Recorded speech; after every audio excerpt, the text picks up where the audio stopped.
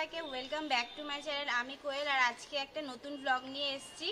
আজকে কিন্তু যাচ্ছি তারাপীঠ আর ইভানের কিন্তু এটা একদম প্রথম ট্যুর। তো দেখতেই পাচ্ছি যে পেছনে ব্যাগ গোছানো অলরেডি চলছে। আমরা এক্ষুনি বাড়ির থেকে বেরোবো আর রাস্তায় অনেকবার হল্ট করতে করতে যেতে হবে, যেহেতু ইভান একদম ছোট।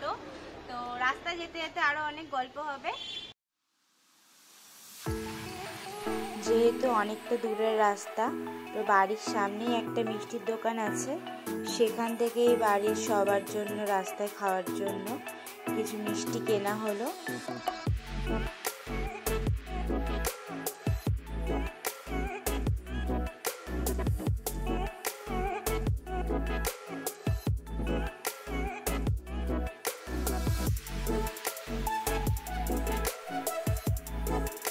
আমরা এখন বাড়ির থেকে বেরোচ্ছি। ভেবেছিলাম সকাল 10টায় বেরোনো হবে, বাট সেটা আর হয়নি। বেরোতে বেরোতে অনেক লেট হয়ে গেছে। এখন বাজে 12টা।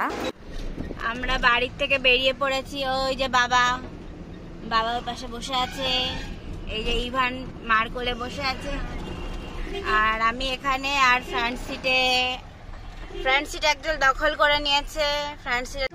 এই যে ফ্রন্ট সিট একজন দখল করে নিয়েছে বাবার জায়গা, তাকাচ্ছে না। আর এই যে কাকু আমাদেরকে নিয়ে যাচ্ছে। ইভান ঘুরতে খুব ভালোবাসে। এই যে বাইরে তাকিয়ে তাকিয়ে দেখছে, এখনই ঘুমিয়ে যাবে।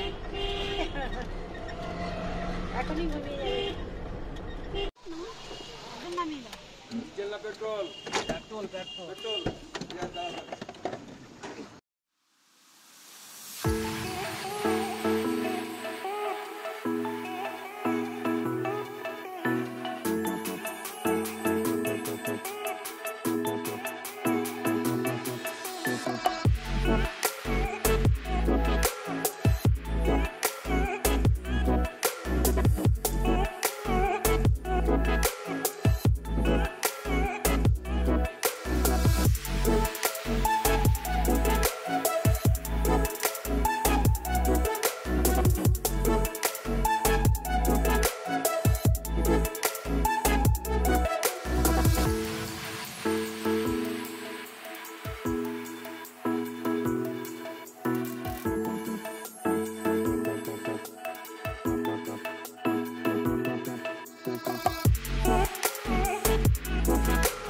বাবা, কোন দিক দিয়ে যাব?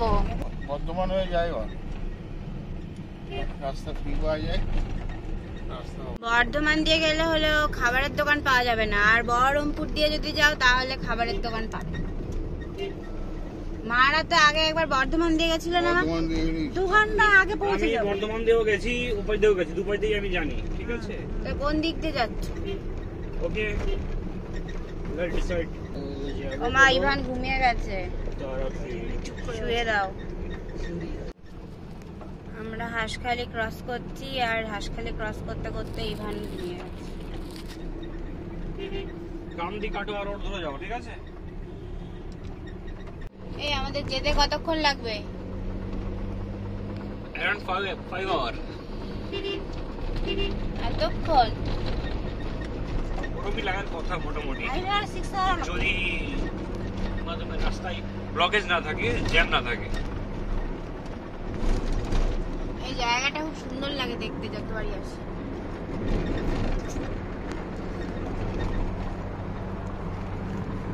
This side is more beautiful than that side.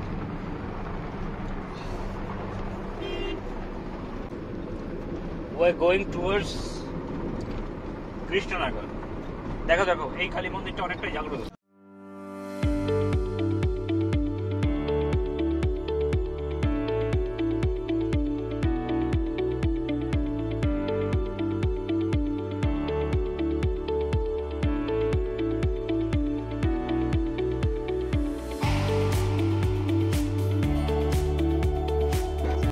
সামনে নৃসিংহতারা তো? হ্যাঁ, সামনেই। আজকে আবার সেই নৃসিংহতারার সামনে দিয়ে যাচ্ছি আমরা, যেখানে ইভানের মুখে প্রসাদ দিয়েছি, সেখানে সামনে দিয়ে আবার আজকে যাবো।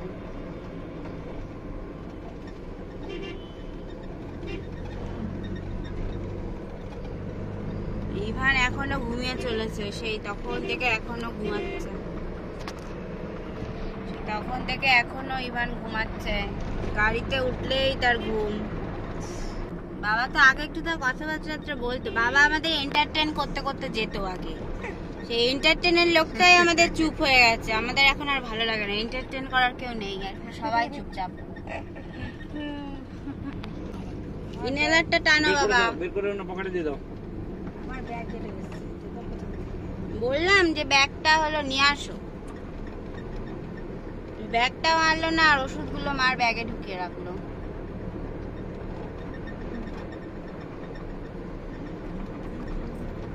ইনহেলারটা না টেনে তো যে জোরে জোরে শ্বাস নিচ্ছ, ইনহেলারটা টানতে পারছে না।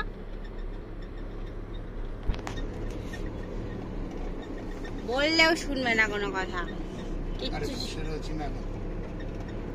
এই সাইডের এই মন্দিরটা আমরা কোনোদিন ঢুকিনি, কি সুন্দর বড় একটা মন্দির, নৃসিংহতলার আগেই অনেক বড় মন্দির।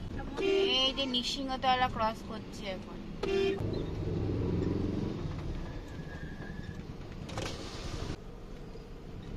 ওটা যে সেবাশ্রম, থাকার জন্য লোকেদের থাকার জন্য। মানে কত কুমড়ো মা দেখো।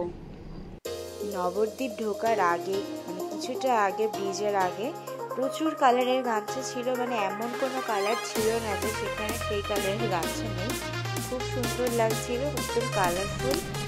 আর আমরা এখন কিন্তু নবদ্বীপ ঢোকার আগে যে ব্রিজটা সেটাই এখন এলো সামনে। আমরা নবদ্বীপ ঢোকার সময় মানে নবদ্বীপে ঢুকে একটু সামান্য কেনাকাটা আছে, সেগুলো একটু করবো।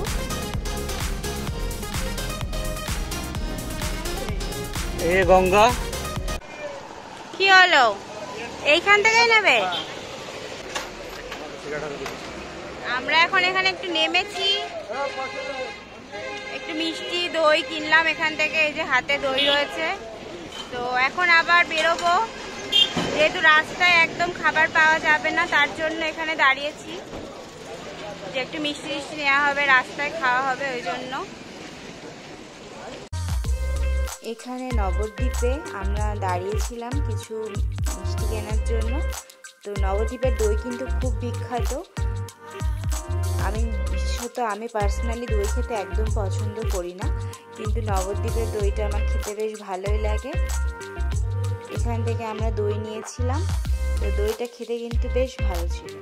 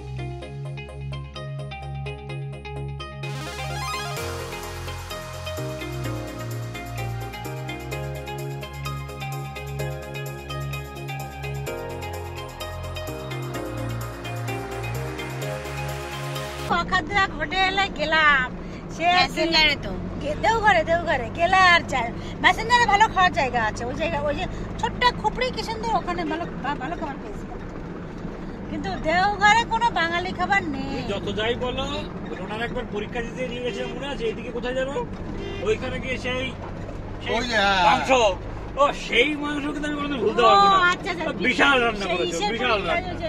পরের দিন তো মাও গেছিল,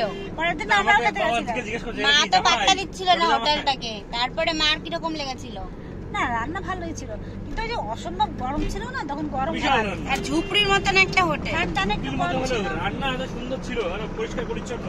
খাবার দিচ্ছে কি শাক ভাজা, বুঝলে? আরে সাবা, মাংসের ঝোলটা ঘরে যেরকম মাংস রান্না হয় একেবারে সেম ঘরের মতো।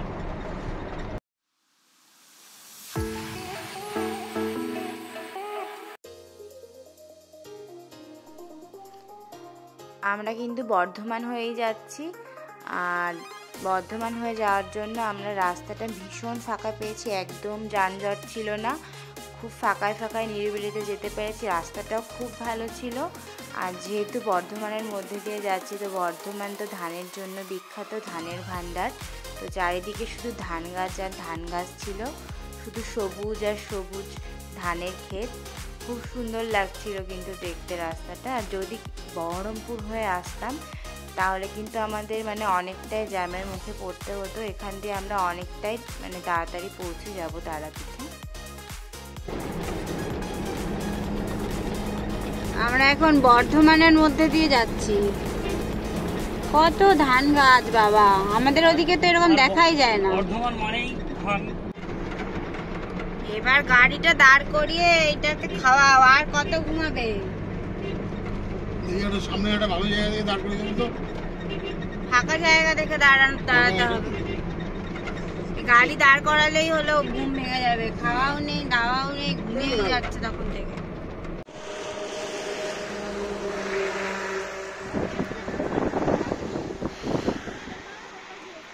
এটা বাবলা গাছ।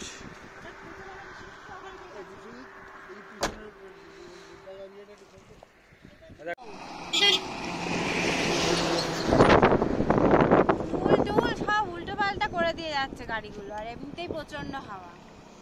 আজকে কিন্তু প্রায় মানে 1.5 বছর পর বাড়ির থেকে বেরিয়েছি, তো প্রচন্ড এক্সাইটেড। মানে সেই বাড়িতে থাকলে, সেই খাঁচার মধ্যে বন্ধ থাকলে যেরকম হয় পাখিদের অবস্থা, আমার অবস্থাটাও ঠিক সেরকমই।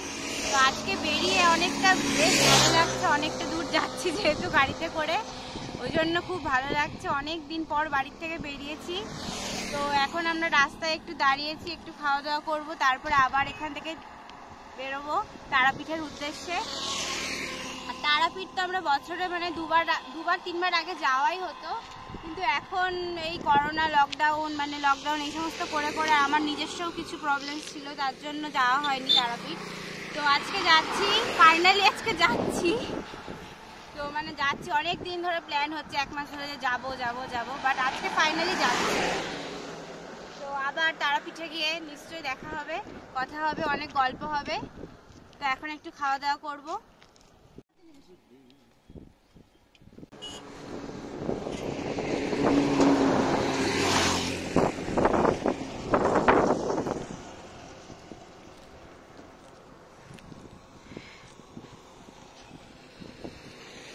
আমরা এখন একটু এখানে দাঁড়িয়েছি, ছোটটাকে একটু খাওয়াতে হবে, সে ঘুমিয়েই যাচ্ছে, এখনো ওঠেনি। Use sanitiser.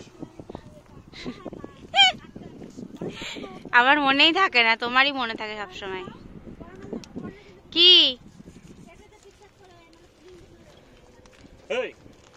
গার্ডার লাগানো রয়েছে তো?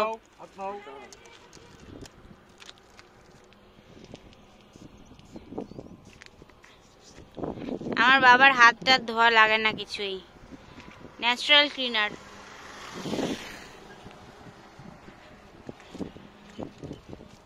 আর আমার মা যেখানেই যাক না কেন নাতিপুতির সাথেই থাকে, সারাদিন গাড়িতেই বসে থাকে, গাড়ির থেকে নামে না। তুমি আজকে এত কম খাবার খাচ্ছ মা? নাতি কোলে রয়েছে বলে খাবার খাওয়ার চান্স পাচ্ছ না নাকি? আমার মার সবসময় মুখ চলতেই থাকে, হাতে একটা কিছু থাকেই সবসময়। আজকে নাতি কোলে বলে কোনো কিছুই খেতে পারছে না, আর সে ঘুমিয়ে যাচ্ছে। বাবা কি খাচ্ছ? বলবো কেন? কি দেবো? সিক্রেট। ও বা মাকে একটা কেক দাও, মার হাতে। এ কি জিনিস? Mini burger, chicken burger. আমরা এখন রাস্তায় একটু দাঁড়িয়েছি, একটু খাবো বলে। রাস্তায় বর্ধমান দিয়ে যেহেতু এসছি, কোনো খাবারের দোকান পাওয়া যায়নি, তো বাড়ির থেকে কিছু টুকটাক খাবার আনা হয়েছিল। এটা কি জানো? Mini burger. কিউট দেখতে, মিনি চিকেন বার্গার। যাই হোক মনে হয় খুব ভালোই হবে খেতে, ওই জন্যই আমরা রাস্তায় এখন একটু দাঁড়িয়েছি খাবো বলে। এটা মিয়াও মোড় থেকে আনা, অলমোস্ট চলেই এসছে। আর কতক্ষণ লাগবে আসতে এই যেতে? আর 1.5 ঘন্টা মতো। 1.5 ঘন্টার মতন লাগবে। আর মা গাড়ির থেকে নামতে পারেনি, মা গাড়িতেই বসে আছে এখনো।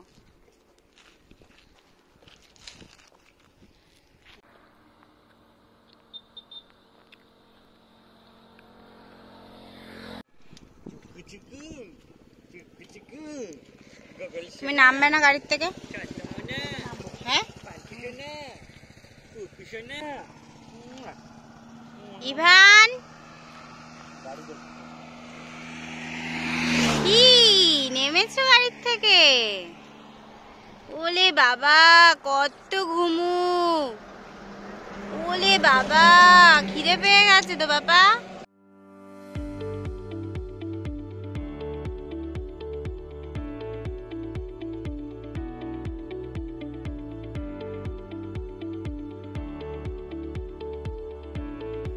মানে রাস্তায় একটা খাবারের দোকানটা দূরে থাক, চায়ের দোকান অবধি পাওয়া যায়।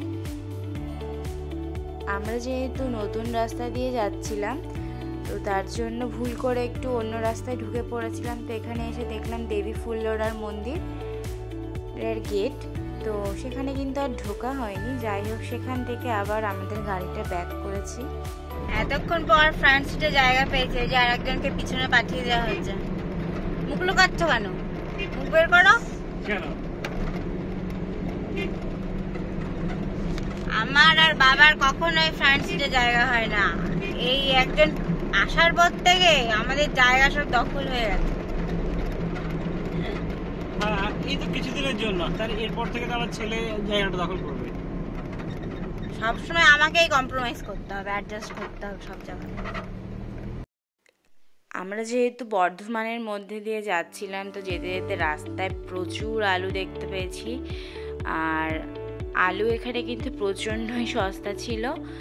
আর এত আলুর এখানে মানে ভ্যান ছিল, ট্রাক ছিল, যে এখানে পুরো রীতিমতন জ্যাম বেঁধে গেছিলো। তো এখানটা ক্রস করতে আমাদের বেশ মানে কিছুটা সময় এখানে গেছে।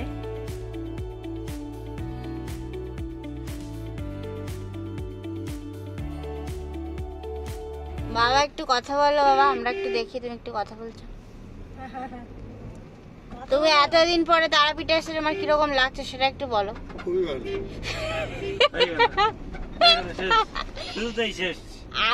আগে হলো বাবার মুখ মানে মুখ বন্ধ করা যেত না, আর এখন কথা বলানোর জন্য খোঁচাতে হয় বাবাকে, যে বাবা কথা বলো।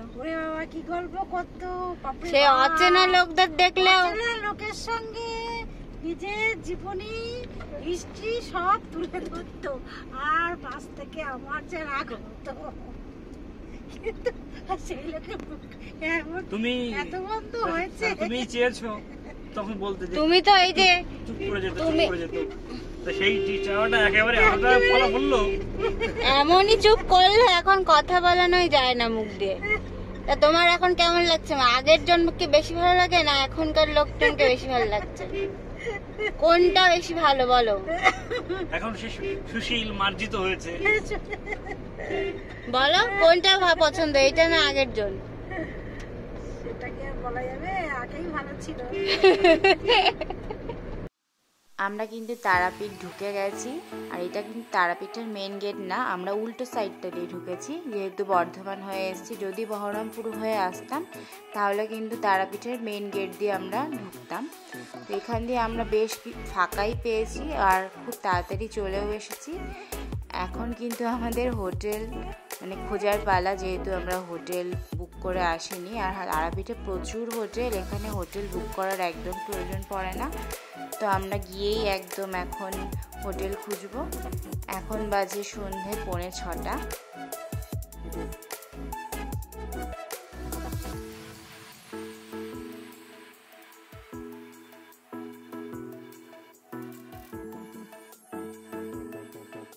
আমাদের হোটেল বুক করা কিন্তু কমপ্লিট, এটাতেই ঢুকছি। আর আমাদের আসতে 5.5 ঘন্টা মতন লেগেছে। রাস্তায় কিন্তু ইভানের জন্য বেশিক্ষণ দাঁড়াতে হয়নি, ইভান পুরো রাস্তা ঘুমিয়ে ঘুমিয়ে কাটিয়ে দিয়েছে, তো যার জন্য আমাদের বেশি লেট হয়নি।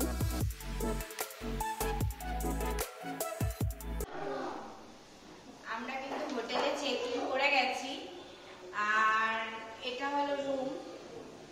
আমাদের দুটো রুম নেওয়া হয়েছে, একটা মাদের আর একটা আমাদের। আমাদেরটা ব্যালকনি নেই, ব্যালকনি মাদেরটা আছে, যেটা ব্যালকনি আছে সেটার মানে বেডটা একটু ছোট, যেহেতু ইভানকে নিয়ে থাকবো তো ছোট বেডে আমাদের হবে না, আমাদের একটু বেডটা একটু বড়ই দরকার, তো যার জন্য আমাদের ব্যালকনি ছাড়াটাই আমরা নিয়েছি। এখন একটু ফ্রেশ হব, তারপর একটু বাইরে বেরোবো। তো আজকের ব্লগটা কিন্তু এখানেই স্টপ করছি। তো আজকের এই ভিডিওটা যদি তোমাদের ভালো লেগে থাকে অবশ্যই আমার চ্যানেলটা সাবস্ক্রাইব করে দিও, লাইক শেয়ার আর কমেন্ট করে দিও। আমার ভিডিওগুলো দেখতে কেমন লাগছে অবশ্যই জানিও। আর কালকে যাব তারাপীঠ মন্দিরে পুজো দিতে, তো সেটা দেখতে হলে নেক্সট ব্লগটা ফলো করতে হবে। তো আজকের মতন এইটুকুই, আজকের ব্লগটা এখানেই স্টপ করছি। সবাই ভালো থেকো, সুস্থ থেকো, আজকের মতন টাটা।